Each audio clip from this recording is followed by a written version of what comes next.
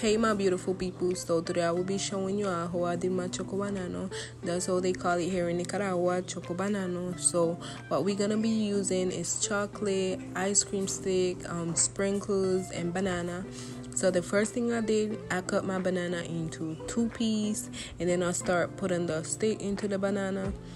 And then next, I put the banana in the freezer. I leave it in there almost an hour. Some people leave the banana in the freezer until the following day, but in my case, I only leave the banana for an hour in the freezer.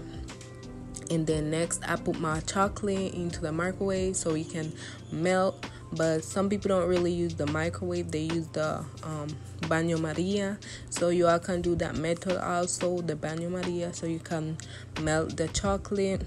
And then next, I start putting the chocolate onto the banana. The reason why I use the cup, because it was more easier for me, so that the banana can get fully covered with the chocolate.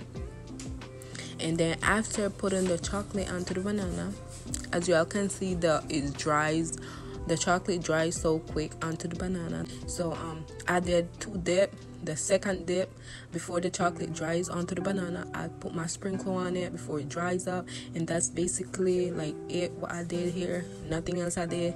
This is so easy. You can do this for your kids, because the kids here really enjoy it, and also me, I like it. So I hope y'all enjoy this little video, and I hope y'all try it at home, because I know y'all gonna be liking this and maybe want to do it another time again. So I hope y'all enjoy it, guys. So bye.